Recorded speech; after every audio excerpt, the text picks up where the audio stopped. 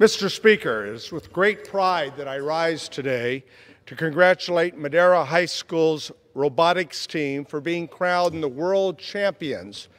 They're the home of the Coyotes, and this hard-working group of 15 students from my district, otherwise known as Madtown Robotics, beat out more than 400 teams, not only throughout the country, but throughout the world, in a competition at Houston, Texas in the last week. They worked long hours on this project, with each student member putting in more than 200 hours, including weekends. The community celebrated their success last weekend with a parade through Madera and a rally at the school gym, which I participated in. I am exceptionally proud of these students, their teachers, and the faculty for their accomplishments.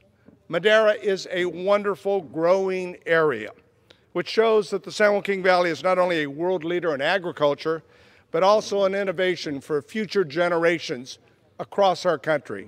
Congratulations, Madera High School. Go Coyotes. I yield back the rest of my time.